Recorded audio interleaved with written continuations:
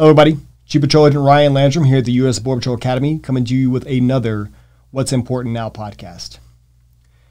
On the W.I.N podcast, we dedicate a lot of time and effort into speaking with senior executives and chief patrol agents from across the U.S. Border Patrol enterprise.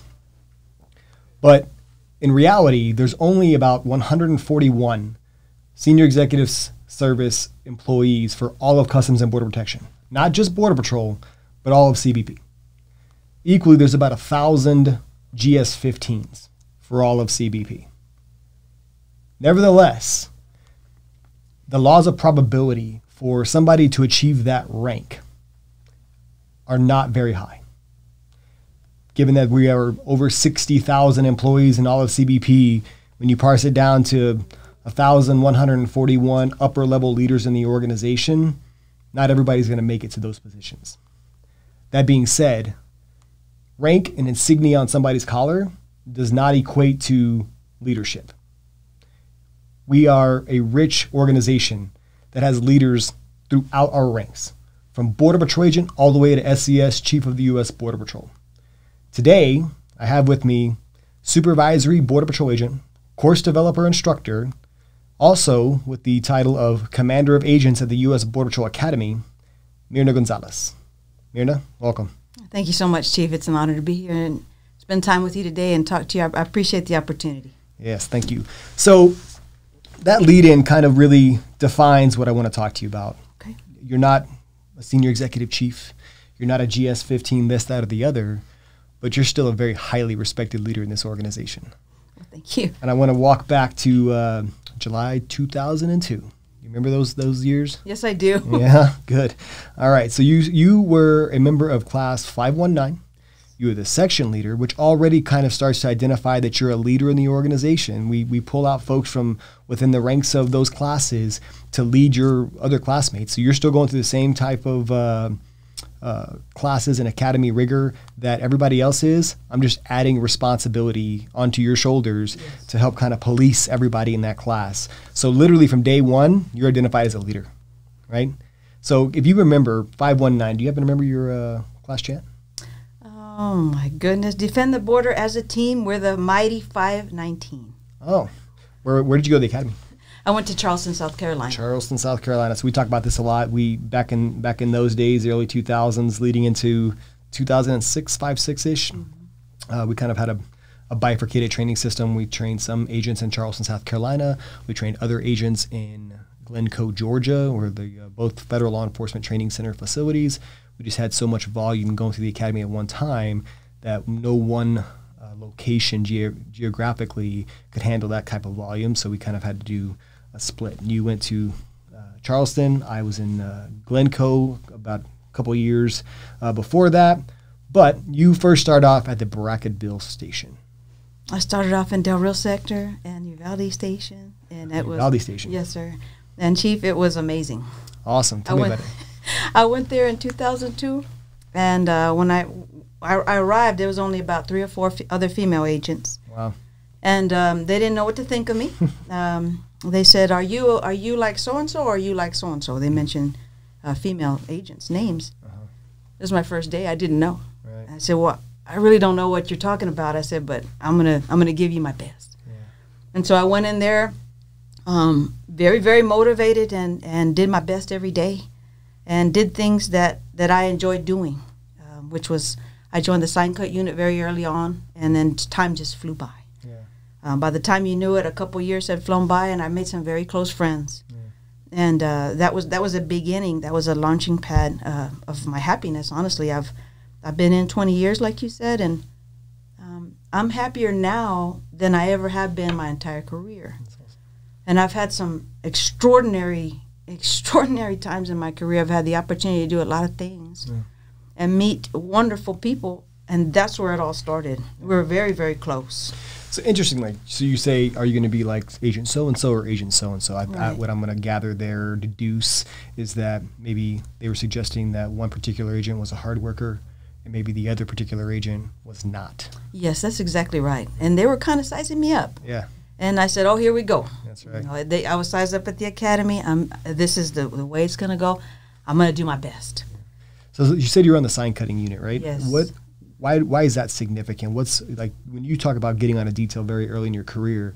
I think contextually speaking is details. When I say detail, right, you're doing something other than the traditional Border Patrol agent line or checkpoint duties, and you're off on maybe a specialty unit. Maybe it's prosecution, sign cutting, horse patrol, canine, those types of things. Why is in 2002 is going on to sign cutting unit as a female important? Chief, I wanted to challenge myself. I saw this unit as an elite unit, and I started asking around, can I join that unit? Well, after you're on probation, you can give it a try, but you should probably wait for something like that. And I didn't listen. I went for it, and I got on the unit. Yeah. And wow, the men and women on that unit were extremely skilled. They were highly motivated. They were seeing things on the ground that I never even thought somebody could see. Their apprehensions were very high. They were very, very close-knit unit because they were very small. The Uvalde station at the time was only 86 agents. Wow. Sign cutting unit was 6 to 8. Yeah. So these men and women were just exceptional in what they did. I looked up to them. I admired them. I wanted to be like them. So we were very competitive. Once after a couple years of being on it, I was like a dog with a bone. You could not get me off a sign because I was going to follow that thing until it was. I learned a lot. I learned a lot about who I was, and I learned a lot about how not to be, because I was so focused on the job, I forgot to turn it off when I went home. So I was 100% on at work, high producer, high productivity. The accolades and the things that we got within our unit, it felt great. At home, I was having dinner, and I was thinking about that. I wasn't thinking about who was sitting across from me. I've been in a relationship at that time for 10 years. And this person had the patience to wait for me, and all this time to go through the academy, the move, being away from me for 6 months, going to a small town, going through all of the things. They were patient the entire time and loving and supportive. And I didn't see them. I never saw them until it was too late. So there's some interesting takeaways there. Like this is kind of a master class in some things to do and some things not to do. Right. Right. So number one, and I tell trainees this all the time because we get these types of questions. You know, when can I do this? When can I do that? I have the aspiration to do X, Y, and Z. I tell them also, you're going to get to your station. There's going to be journeymen out there, supervisors are going to say, hey, Myrna, chill out. Right. You can do this whenever you've earned the opportunity to do that. And usually that means time. You spent time. And there's some validity to that. You have to be a good Border Patrol agent first, and you have to understand your job before you can get on a sign cutting like unit, right? But I also tell them, don't listen. If you have those aspirations, the worst that can happen is somebody tells you no. That's right. Right? But at least you can go home at night and say, I tried. They said no. I'll keep doing my job and try again next time. Simple as that. That's it. The second part, and I kind of alluded to it already, is at our core, we have to be good Border Patrol agents first. Along with that becomes being a good teammate as well. When you get into a unit that's 6 or 8 people, like very quickly, which agent you are, right? Yes. Are you agent so-and-so or agent, so-and-so? So in pursuit of your aspirations and your desire to do things that you want to do in the organization, it all kind of starts with being a really good Border Patrol agent, and that means being a really good teammate first. Right. Yeah. Yes. And then number 3, obviously, and granted, we it's very easy to look through the 2022 lens of time and space gives us the opportunity to reflect on things we did right and wrong over time, but when you look back and 2022, you're a brand new Border Patrol agent, and you're a hard charger, and you want to do all these things, but you also have to remember that it's not about you. Right. Right. There's so much more to life. There's families are neglected, and it's very easy to be consumed with yourself and say, hey, I'm the most important person in this household. Why don't you see that? Versus, hey, really, partner X, Y, or Z. Right. You're actually the most important person in this household. Yes. Right? You are the most important person in this household. And when you have me and I have you in those times, I need to respect that, and vice you respect me, if you will, because I'm a Border Patrol agent. I'm on the sign cutting unit. Right. Right. Absolutely. Yes. It's Awesome. a give and take. That's right. And it's balance, and I didn't know balance. I did not know any kind of any sort of the I did not even come close to being balanced. Yeah. And early on in my career, and I had to learn. Yeah. I had to learn the hard way. That had great journeyman agents. Gave me great advice. Don't ever put it in reverse and drive backwards when you can drive forward. They said, don't buy a brand new pickup right out of the gate. Don't ever. And I said, what did I do? I did all of the things wrong, just like we all do. Yeah. But it's easy. I had the same kind of story. I was a canine handler very early on, and that is all I wanted to do. That was my entire focus. I wasn't in the same situation personally with a long-term relationship, but I definitely can sympathize with the kind of the all gas no brakes on the career kind of thing, and it probably affected you a little bit differently with the relationship, I'm guessing, in the end. It sure did. Right? Yes. But it's an easy thing to fall victim to, for sure. And it's easy to sit here and listen to us talk about it.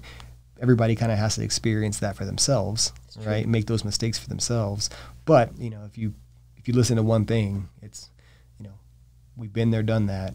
Don't neglect the people at home. It's a huge piece for us. It's enormous, and I couldn't do it. I couldn't do anything I do without the people at home supporting me. Yeah. And that's what I tell the students. They say, ma'am, you have any words of wisdom? Yes, don't do what I did at the beginning of my career. That's right. Go home and focus on those folks at home that love you. Yeah. Give them your undivided attention. They deserve it. Yeah, work's always going to be there. That's right. Yeah. That's right. So in 2004, you're still in Uvalde? Yes, sir. Yeah, so then you start applying for the Honor Guard. I did. Right? Tell me a little bit about what Honor Guard is in 2004, I should say, and why you applied. Well, that was a very young team, and when we'd have awful things happen at sector, like a line of duty death, there wasn't really a lot of structure put into it. And so the chaplains were working with the peer support members and Honor Guard, and they would go and they would initiate the contact with the widow or the family members. And we didn't have the training that we do today. And so it was a little bit crude and a little bit, we were kind of figuring out on the fly and trying to be as respectful as possible. And I saw my brothers and sisters being great Border Patrol agents, but also dedicating an enormous amount of time to the fallen. And I said, wow. And look at how well put together they are, and look how sharp they look. And then I said, well, I can do this. I've been marching since I was 15 in the marching band. To the beat of your own drum. That's correct. And so I said, I can do this. And then I went to the academy, the Honor Guard Academy, for 2 weeks. Yeah. And it was hard. Mm-hmm. It was difficult. It was one of the most difficult things I've ever done. Wow. And I said, no, I understand. I understand why they're so difficult on us and why this training is so hard, because of what's at stake. Yeah. You have to be mentally tough and not wander off or daydream. When you have to be in the moment and really realize what you are there for. And all of the training and all of the standing and all of the precision, the hours of work on your uniform and the hours of practice, it all pays off if you give the widow or the family 1 minute of peace and 1 minute of, okay, I really appreciate what you all did, and you brought me a lot of joy in my heart to know that my loved one was never left alone. And all of it was worth it. All of it is worth it for that one little. And so it's hours and hours and hours of sacrifice for moments like that. Yeah. So the Honor Guard really, they're a representation of who we are. You guys get to do a lot of really cool things, a lot of fun things, and you get to be televised nationally on the 50-yard line of the Dallas Cowboys football game, for example. And it's very honorable and prestigious, and it carries a certain weight with it. People see that, and they have that same reaction. Wow, those guys are put together. They do a great job. Everybody was in sync. The marching was great. The pipes and drums were very, very inspirational and very cool. But on the back end, we also dedicate a lot of their time, like you mentioned, to paying respects to our fallen. Yes. Right. So do me a favor and kind of characterize for the audience, when you're there, you're at a funeral, somebody has given the ultimate sacrifice for their nation. Right. What does what does it look like? What does it feel like when you're honoring those people? Well, that's a great question. And all of us, unfortunately, have had to go to so many. When we arrive, if we just feel like it's another service, we need to quit the team, because this family and the friends and the colleagues of the deserve everything we've got. Yeah. So we show up 2 days early, and we practice, and we go to the site of the burial, and we're going through everything in our mind and all of the things that we need to do precisely. And then a lot of things come up. We want to always make sure that it's perfect for the family. And a lot of times the family is there, and we remain professional in front of them. And we want to make sure that their loved one is laid to rest appropriately with honor. And no 2 memorial services have ever been the same. They're very, very impactful. They're very, very beautiful, and they're awful at the same time. Yeah. Because you have to stand, watch over their loved one when before the service. Yeah. Our brothers and sisters are at the mortuary, and a lot of times we're called in to go and prepare the uniform, and then the viewing starts, and the family's there. But it's not our time to mourn, even though we want to. And then we guard our loved one, our brother and sister, at the head and at his feet or her feet. And we cannot show emotion. And a lot of times their children will come up and they will latch on to us, and they will say, Dad or Mom, or they will just respond to us because we're dressed like their parent that's in the coffin. And we want to break down, but it's not our time. Yeah. It's our time to stand strong. For them. And then we go to the back, and we have emotional moments. But at the service, that's our time. That's our time, because we're the Border Patrol's only ceremonial burial unit. And we're going to shine. Yeah. We're going to shine. It's interesting because I talked about leadership in the beginning, right? That's leadership, right? You have to maintain this stoic presence. You have to maintain this representation of our organization, even though there's an emotional charge to it. So are you, wearing 2 stars in your collar and leading or giving a eulogy, for example? No, right? But the more important leader in the room are the people standing, performing honor watch over our fallen brother and sister. So there's a theme here. It's all about leadership, right? The rank doesn't make the leader. It's what you do with it.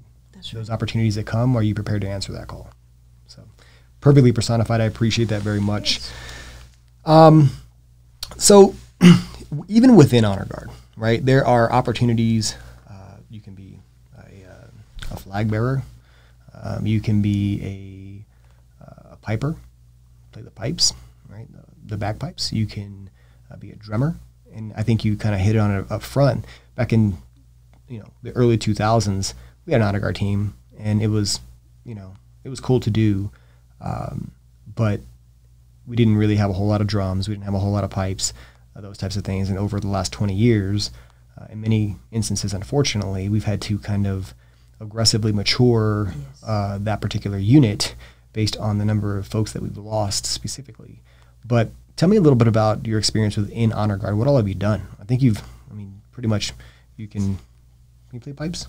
I can't. I tried one time. You tried one time? Because I always make fun of the pipers because I'm a drummer. Yeah. And they said, well, try it. And I did. And I didn't get one note out. Yeah. It's hard. Yeah. I legitimately have no idea how those things work. Like, it just boggles my mind, but the music that comes out is beautiful and emotional at the same time. Like that, I'll tell you what, that's you go to a service funeral, between, obviously taps really is, is kind of heart-wrenching, but those bagpipes start playing, and you just, if you don't have some emotion in you, to your point, maybe you should hang it up. Yes. So anyway, you're a drummer. I am a drummer. I didn't start out that way. I started out on the Honor Guard team, and I would love to be tall enough to carry a flag, but I'm not. So Height restricted. Yes. Yeah. So I carried the rifle a lot, and I would. And I saw one of our most talented pipers in the patrol. He was in Del Rio sector with me, and he was at a Eagle Pass station, and I would watch him practice, and I would watch his dedication, and I would watch the reaction of the people to him and how the families would react to him. I said, I want to be part of his unit. Yeah. And then I saw him interact with, and I went to a line of duty death for the first time and saw the band. I said, that's where I want to be. That's exactly where I want to be. I want to be a drummer, and I'm going to give it everything I've got. I was a musician in high school, and I was a drum major, so I naturally got a natural rhythm. But playing the drums is difficult. Yeah. It is. Marching and drumming at the same time is not easy. It's not easy.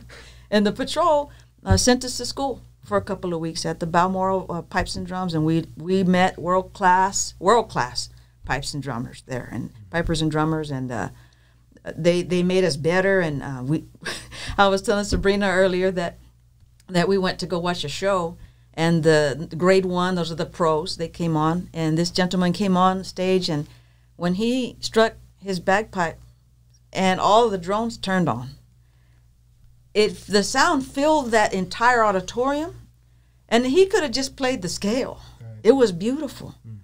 And I turned to my friend that I thought was a good piper. I said, is that what they're supposed to sound like? And he said, I don't appreciate that. I'm just joking. Yeah. But it's funny you say it tongue-in-cheek, but a part of who Myrna Gonzalez is and a part of her leadership style is humor. Yes. Really it is. If you're, and I like the way you characterize it up front, you're having the most fun of your career, 20 years later. And I can tell you from my position, walking in and seeing you every day makes my day better too. And it's usually involving some kind of laughter of some sort. Some of it's like, I don't know what I just heard, but I'm gonna come brief me later kind of thing, or telling old stories from back in the day. But it continues to maintain this theme of what a true leader looks like, and the you can have all the acumen in the world and perform different things along your career, but if you can't keep it real, keep it personal, and keep it funny, then nobody's gonna follow you. That's right. Right? Mm-hmm. So you're a drummer. Are you just one kind of drummer, or is there several kinds of drummers in the honor guard? There's three. There's 3 kinds of drummers. Yes. All right. There's a bass drummer, a tenor drummer, and a snare drummer. Okay. And I started out with the snare drum and went to the bass, and then I saw how fun it is to play the tenor, and I said, I want to do that too. And so I learned. So my primary instrument is the bass and tenor. Awesome. But the men and women I'm surrounded with, they're extraordinary musicians. Mm-hmm. We went to compete. The Border Patrol competed a couple of years, and we went against professional bands. Mm-hmm. And we went, and we were going to just try it. We'd never done anything like that, and we got 3rd place. Wow. And so the other bands were coming up. Where are you? What station are you guys out of? And we said, oh, no, it's not one station. We're from all over the country. Yeah. They didn't believe us. They said, how do you practice? And we said, well, we Skype each other, and we over the phone, we have videos, and then we rehearse online. Yeah. When we see each other at a funeral, unfortunately, then we will pull something together. And they said, that's unheard of. Yeah. That's unheard of. Because imagine if we went out and played music and we sounded awful with this patch on. Yeah, right. No, we're not going to do that. We're going to represent the patrol with pride, and when we go and we honor our fallen, we're going to play the best we can, the best that we can. There's a couple things in there to kind of threads to pull on, if you will, but kudos to the devotion of the team members. I think that team particularly. They take you don't get extra pay for this, by the way. No. Right? You just do this as what we call a collateral duty. Yes. Maybe you have an interest in it. Maybe you've grown up in a musical environment, and you're looking just to continue to expand upon that knowledge in other ways, doing pipes and drums and stuff like that. But super dedicated, and it takes a lot to have no other intrinsic motivation other than being the best representative of the U.S. Border Patrol you can possibly be, and in many cases CBP, all of CBP. Secondly, I think some credit obviously goes to the organization. You mentioned, going to schools and this type of thing. We dedicate a portion of our operating budget every single year to ensuring that you guys are prepared to represent us, right? So clearly money goes to the southwest border, northern border, coastal border operations. We have to do that. Of course we do, right? There are things within, even in austere environments, where money is not necessarily flowing as greatly in that year as it maybe has in other years, or to earmark money for these types of things becomes harder. But the organization maintains this commitment to making sure we have the most robust possible team to specifically to honor the fallen. Yes, right. Absolutely. There's no expense that we will spare within reason, right, to ensure that team is ready.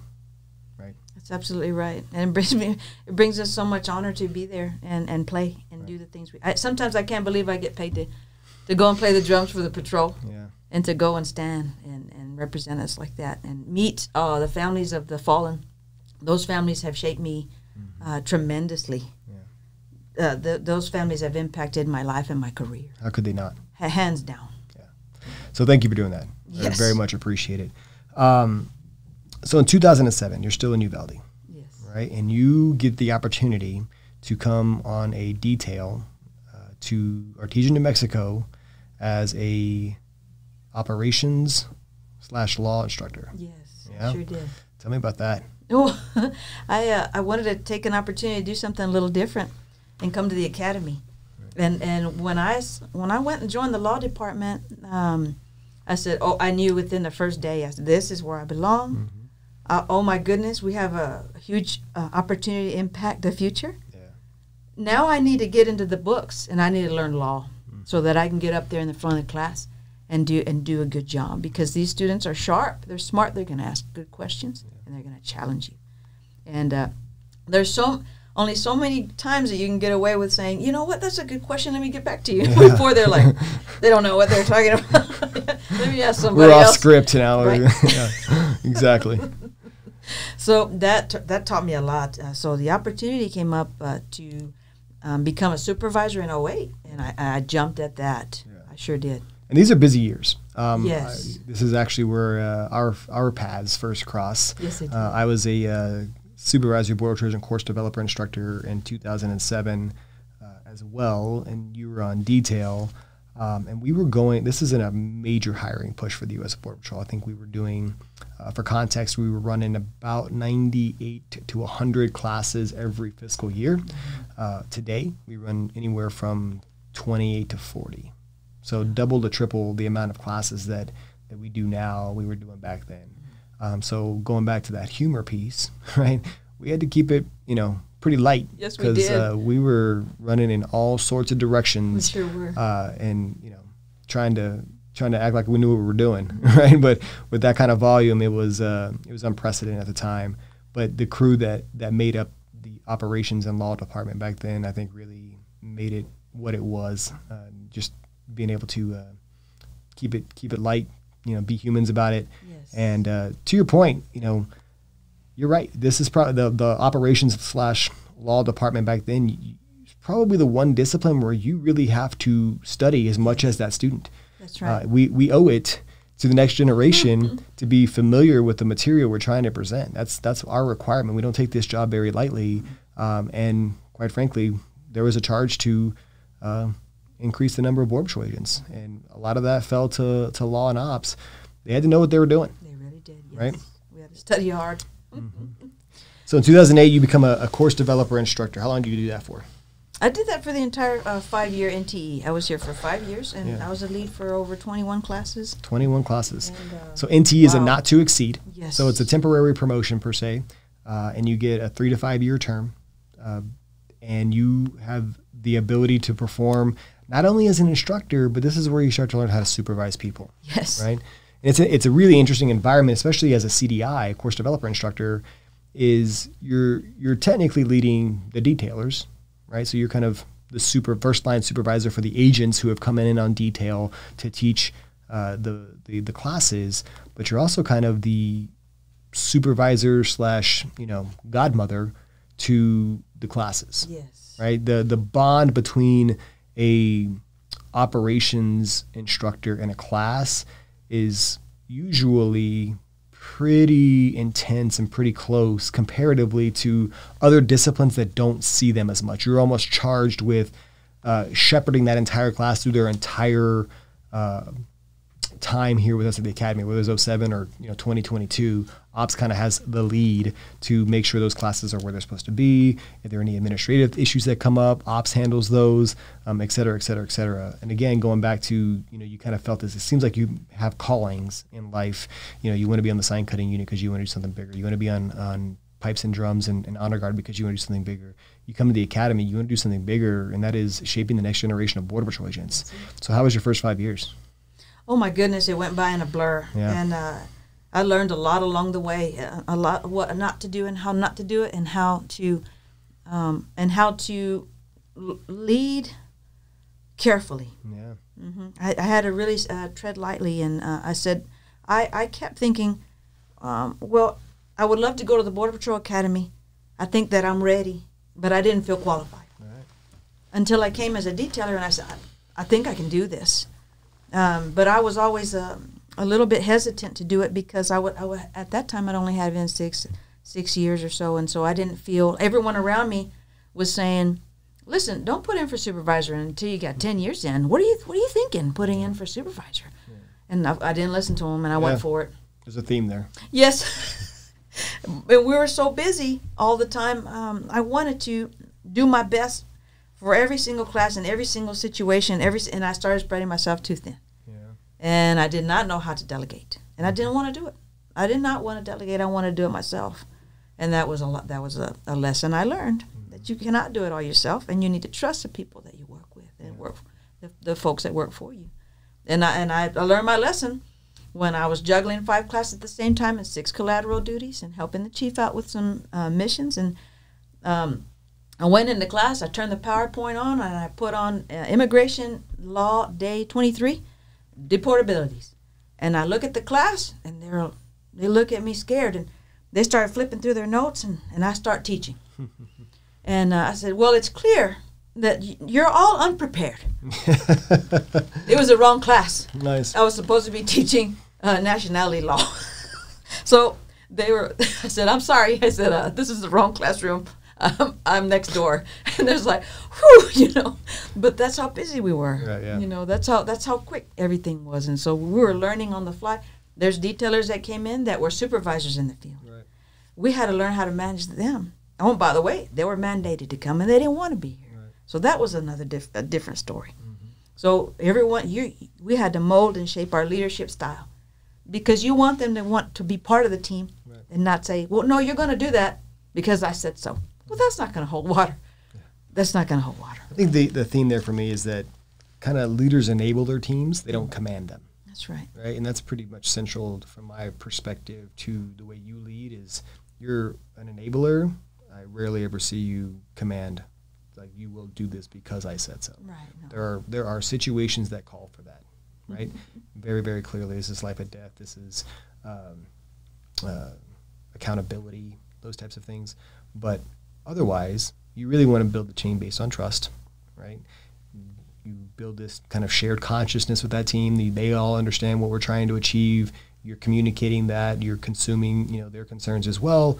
And then when everybody's in alignment, you empower them to lead. And I think that's really kind of characterizes who you are as a leader. Absolutely. I want to. If I'm not teaching someone what I know, then what good am I? Yeah.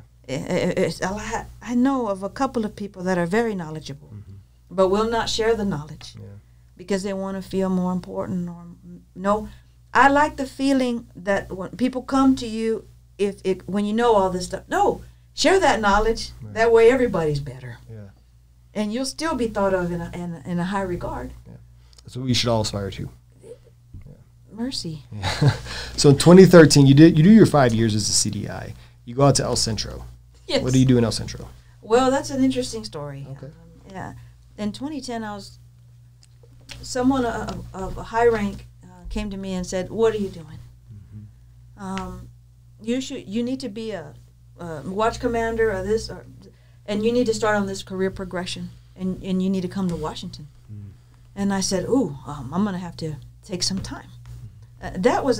My career was at a crossroads there. when I look at you and I see your career progression and what you've accomplished and all that you have gone through to get to where you are, that makes sense. Mm-hmm. I knew you back then. I know what you were capable of. And here you are. It makes sense. You worked hard. Here you are. My career progression doesn't make any sense to most people. It really doesn't. Yeah. Because people will say, well, you've been in 20 years, you're a supervisor, and you have these qualities. What are you doing? Yeah. In 2010, I decided that was not what I was going to do. I wanted to follow my heart, and I asked God. He said, that's not where I want you. Mm-hmm. I want you over here. So I went. And I was in the middle of the desert, and they said, you want to go to El Centro? It's hot over there. I said, hot doesn't bother me. Yeah. I'm from Texas. Yeah. And then I got over there, and it was 122 degrees. And I said, this is crazy. I don't know how people live like this. This is insane. Yeah.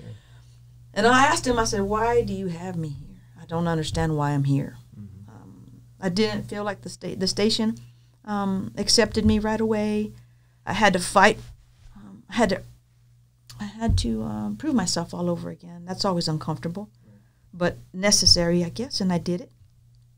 And then I said, well, I don't understand why I'm here. I'm not sure if this was for me, but I listened. And then I figured out why I was there. I was there to adopt, to become a foster parent and give some children a home and a place to stay that had no chance in life because their relatives were smugglers and they practically threw these kids out on the street. So that was my charge, and I said, okay, now I get it. I'm gonna pour everything that I have into these children, and I'm gonna adopt them, and I sure did. After 4 years, we adopted them, and everything started to make sense to me. So I put God first, family second, and my career third. And once I did that, once I figured that combination out for me, and I figured, well, I'm never going to be unhappy now because I know my purpose. My purpose is to serve others. My purpose is to serve these children. And I kept asking him, where do you want to use me next? And he said, go back. Go back to the academy. I said, oh, again? Yeah. Okay, let's go back. Yeah, so I think that's why I have you here. Like, you're right. If you're looking through the lens of, through your own lens, like 20 years in the Border Patrol, you're only a supervisor. So what? There is a path for literally everybody, right? I talked about up front, the probability of achieving executive leadership in an organization is very small, yes. Right? So you can spend an entire career chasing that if you want, and that's okay too. You can absolutely do that. But you can't be let down if you don't achieve it. Right. Right? Or you can also take a different path. Maybe it sounds a lot like what your path was. Maybe it's, you were just a Border Patrol agent your entire career, but you still led in different ways. Maybe you make it to Patrol Agent in Charge, and that's okay too.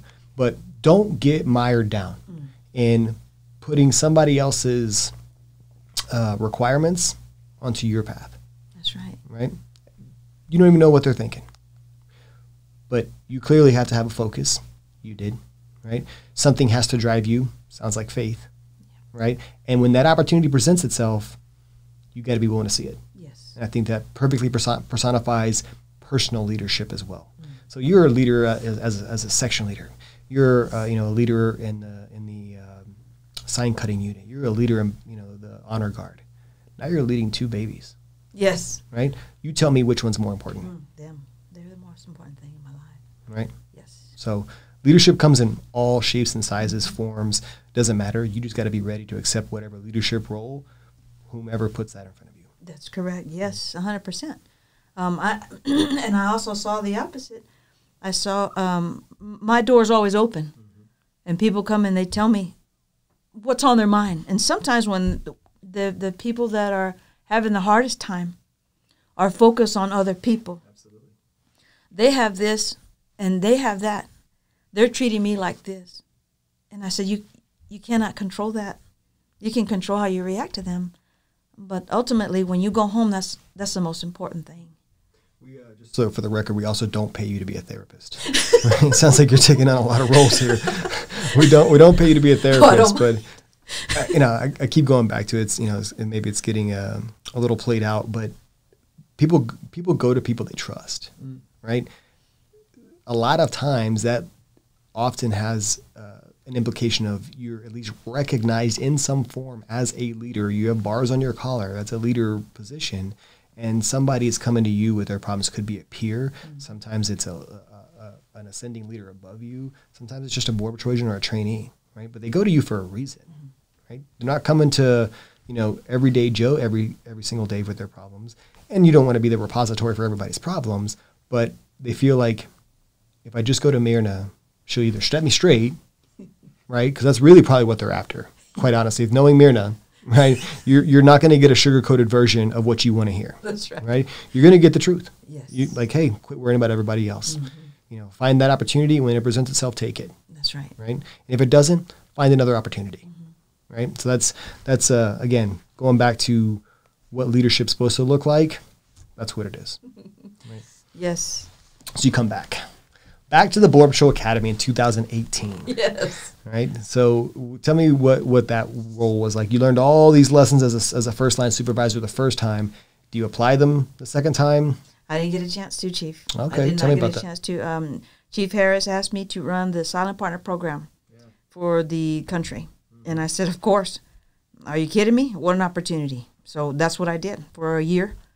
And that's when I had the honor of meeting and getting to know Erica, Aguilar, and all of these families that came to the academy and presented their silent partner on behalf of their loved one. And they came to the graduations and they would come and interact. And it was important for the students to see them, not to bring them down or not to make them sad, but to see, I tell them, forget. No, this is what courage looks like. Right. This is what faith looks like. This is what some of the bravest people I've ever met stood up in front of the class and they talked about their loved one. I can't do that. No.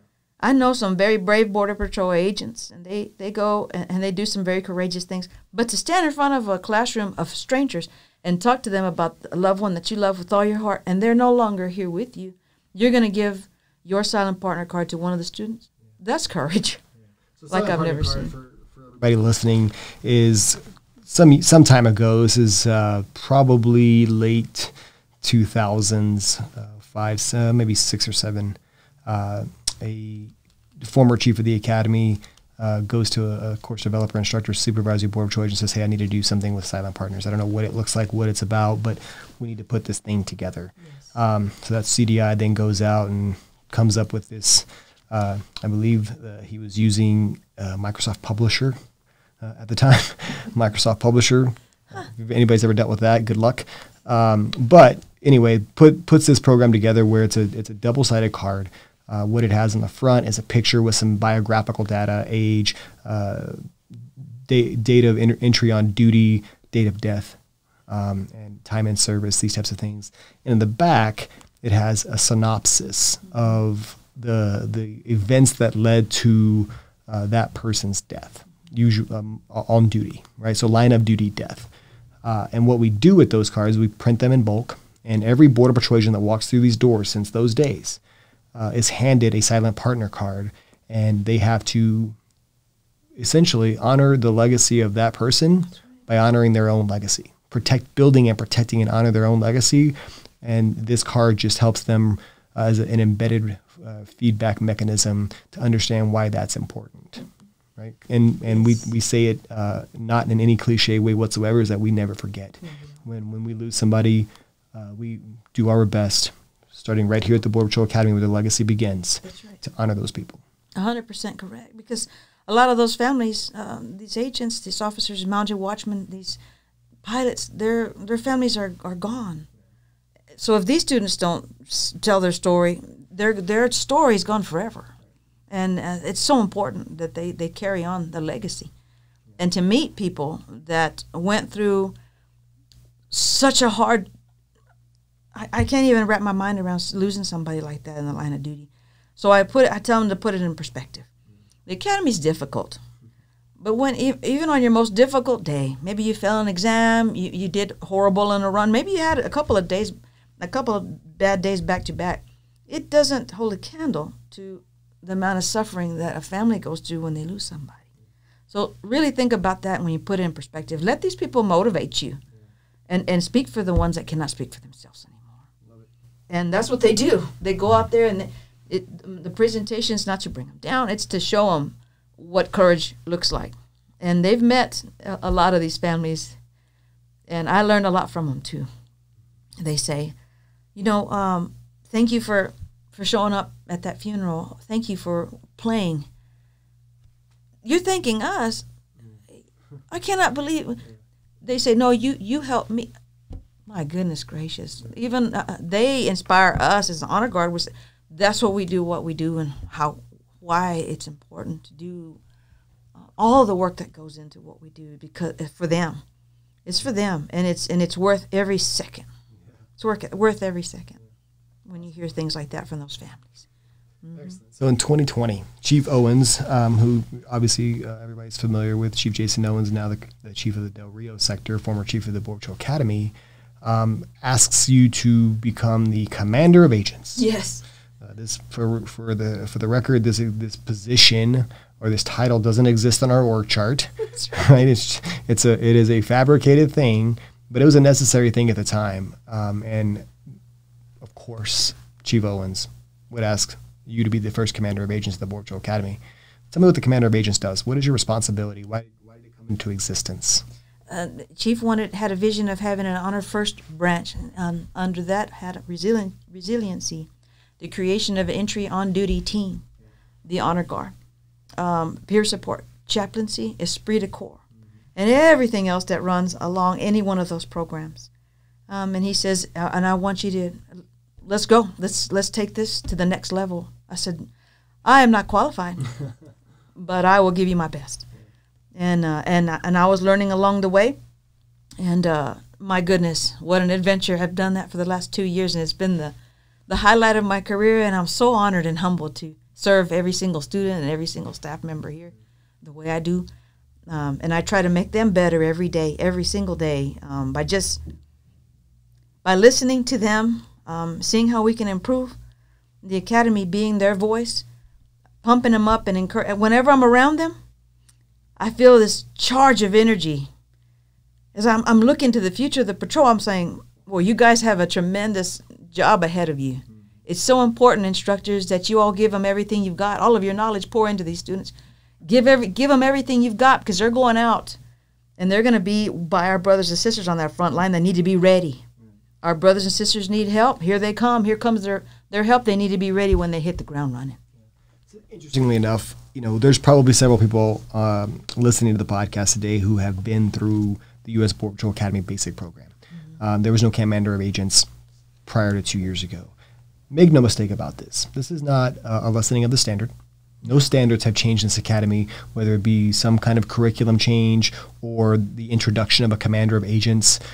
What it does is just a maturation over time of being better, right? How do we foster an environment where learning is at an all-time high, yes, right? Because to your point, we need Border Patrol agents, and there's no real excuse for artificially creating an environment where learning can be compromised, right? And at the same time, instilling things like esprit de corps, instilling things like honor first, those types of things. So it's not a standard issue. Nothing has changed at the Border Patrol Academy.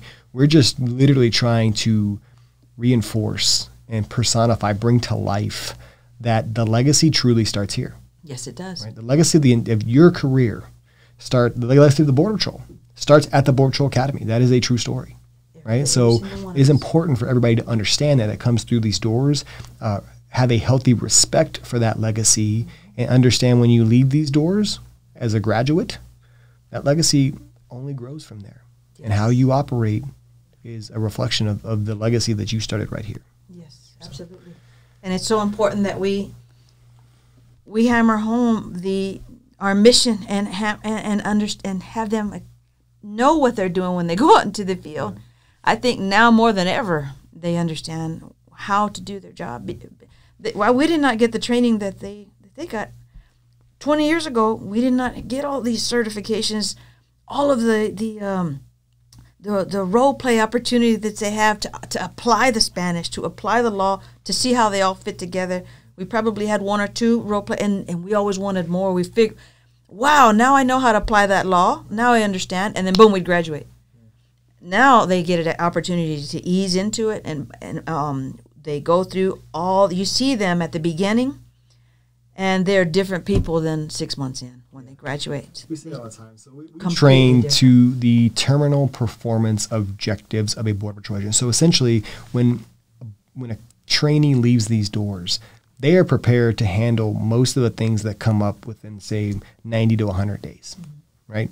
After that, it's a lot of OJT, field training unit, learning from journeymen, right? But they are more prepared and more qualified to be Border Patrol agents on day one than, frankly, you and I were. Oh, for 100%, yes. Right? Yes. And that's not a plug for the Border Patrol Academy. It's just really an illustration that as a learning organization, whether it be Border Patrol or more specifically in a micro environment, the U.S. Border Patrol Academy, we owe it to the next generation of Border Patrol agents to prepare them in the best possible ways that we can do that today. Yes. Right?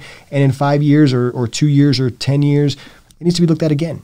It needs to be a revolving cycle. Learning organizations don't just happen, right? You have to push. And sometimes it takes things like creating a commander of agents to help, really hone in on the softer skills that aren't associated with, did you run well enough today? Did you shoot well enough today? Did you drive fast enough today? Those types of things. There's so much more to being a Border Patrol agent than just the curriculum at the basic Border Patrol Academy. That's right. And that's really what you're charged with, is instilling and really inculcating those values into those trainees before they ever get out to stations in the field. Yes, Chief. And that way they're more well-rounded. Yeah. They know that there's support out there for them, and there's support at sectors for them also if they need it. And hopefully they have a lot of sense of pride when they graduate, and they can't wait. They cannot wait. And the EOD team was also created under Chief Owens because we had so many different ways of EODing a class. When a class first arrives, depending on who went out there to greet them, was the level of intensity or not. And so we've created a standard. But and some people, most older Border Patrol agents look at it and say, well, that wasn't as intense as mine. You guys aren't training to standard. Those two things are very different. The culture has evolved. We need to evolve with it. Otherwise, we're not going to be connecting with anybody because the days of do this because I said are long gone. This generation wants to know why. What is the value? And then we honed our skills as instructors as to showing them the value, showing them how to do it. Oh, by the way, this is the end result, and this is what happens if you don't do it. They understand that, but that takes a lot of skill and a lot of time. As an instructor, that's why the people that are here as instructors for you and at the academy right now, they want to be here. Yeah. They do. They want to be here, and you see them. If I'm ever having an off day, I just go in class. Yeah. In a class, and I don't get that. I watch the instructor up there, and they are going for it because they know what's at stake if we don't do our job here. I say all the time, I have a very unique command at the Border Patrol Academy, and insofar as everybody that works here as a permanent instructor, right, detailers notwithstanding, everybody that's here permanently, this is not their first duty location, which means they applied to come here. Yes. Said differently, they applied to come here because they wanted to be here for some reason. We have all kinds of coaches, mentors, folks that are really active in their church communities, and they believe in passing on values and teaching and instructing and coaching and making people better. And you're 100% correct. Anytime you're having a bad day, you just go out to watch somebody, anybody, doesn't even matter, deliver some block of instruction, and you automatically and instantly feel that they're not just going through the motions. No. They believe in what they're doing. They sure do. Right? And they're trying to do their absolute best while they do it. Yes. I love that about this command. And it's different, right? So I could go be the chief of any sector in the Border Patrol, and it may be that somebody, this is their first duty location, and they're chasing a job here or there or the other, and they can't get one, so they become disgruntled, this type of stuff. But at the Border Patrol Academy, everybody elected to be here, and I think that really plays out in the day-to-day execution of this mission. It sure does. Yeah. Yes. So the reason I have you in here is because as much as we hate to see you go, you're off to greener pastures.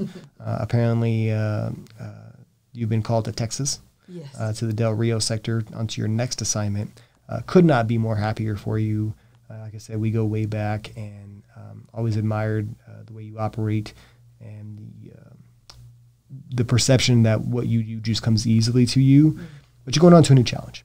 I sure am. So I'd like to turn the mic over to you and maybe talk about the 3 or 4 things that are important to you now. We're on the What's Important Now podcast. So as you transition from the Border Patrol Academy into the Del Rio sector, what are the 3 things that keep you up at night? The most important thing in my life is my faith. Yeah. That's number 1.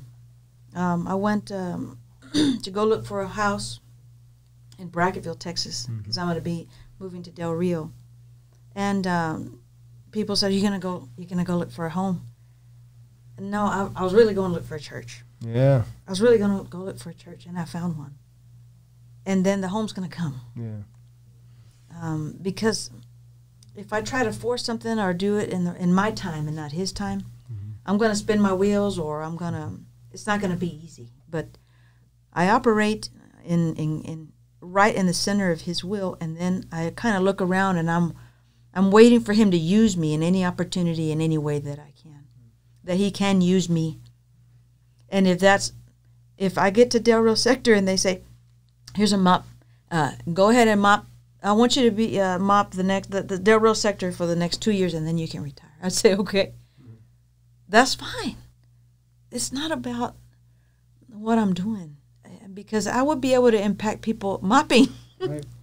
Because I just want to talk to people, and I'm a very different person when it comes to leadership. They ask me, what's your leadership philosophy? I've taught several classes. I go in there and I stand up in front of everyone, and I say, I used to do it wrong.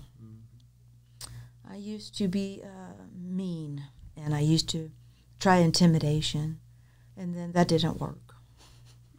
I used to try. I tried so many different, and then I just said, that's not working, when I was over here in 2007, and I watch other instructors, and the way I would watch and see which instructors the students respected. Mm-hmm. And it's instructors that really didn't say much, and they just went in and they did their job. Mm-hmm. They showed the students what they needed to see in the Border Patrol agent. And the students wanted to be just like that. I said, there it is. There it is right there. I need to keep my mouth shut. I need to listen. Mm-hmm. I need to watch people, and I need to love on people. My leadership style is love. It's very unique. It's very different. And when I say that to people, especially senior seasoned agents, are like, come on. Love, really? Mm-hmm. It's the truth, because I don't ever ask anybody to do anything unless I've already done it or doing it. And then whenever they see the enthusiasm I have for any project you throw at me, I'm going to do it the best that I can, because that's what I've seen my grandfather do, and my mother and my father, and that's how I'm going to raise these children. And so it's God first, and then it's family, and then it's my job, and everything else, and it's going to be in that order. And I'm so happy. I'm so happy. I have so much peace about that, because I'm not trying to be something I'm not. I'm not concerned with anybody else. And if my day goes sideways and I get a little bit jammed up because people can be real negative, and you can allow that to impact you in a way. Sometimes you go home at the end of the day and you go, wow, that was a rough one. But that's not me. I'm going to try to lift people up around me. I'm going to try to encourage them, and I'm going to try to pour everything that I have into the people around me and the mission that you give me. And so I hope that I've done that for you here. Absolutely, yeah. And it's just truly been an honor. Thank you so much. Thank you. I think the one takeaway I would offer from your top 3 things is just because there's a rank order 1, 2, 3 does not mean there's a lot of disparity between them. No. Right? You can do 1, you're number 1, while you're doing 2 and 3. Yes. Or doing 2 and 3 is really doing number 1. Right? And it's perfectly said.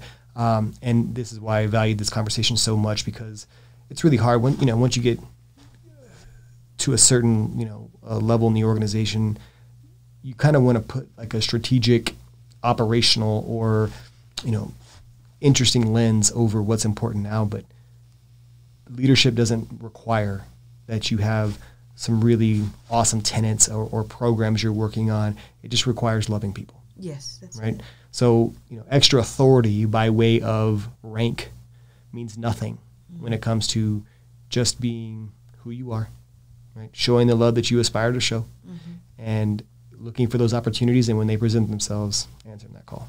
Yes, and listening. Thank you so much. Well, Marina, we wish you the absolute best in the Del Rio sector. Del Rio sector's gain is the Academy's loss, for sure. It's my loss personally, for sure. I mean, it wasn't tongue-in-cheek when I said that, I walk in every day. For context, I walk by your office every single day. Yes. when I enter mine, and it's truly the highlight of my day. So you will be missed. Thank you so much. And I cannot wait to see what God puts in front of you between now and the rest of your days. Yes, I can't wait. He's got something big. Yeah. And I tell him, I said, I'm not qualified. Yeah. Said, be patient, I'll qualify you. Just listen. Awesome. I definitely want to, I don't think there's any better way to sign off than thanking you for all that you've done for the Border Patrol and the Border Patrol Academy. And like I said, we look forward to great things. And with that, honor first.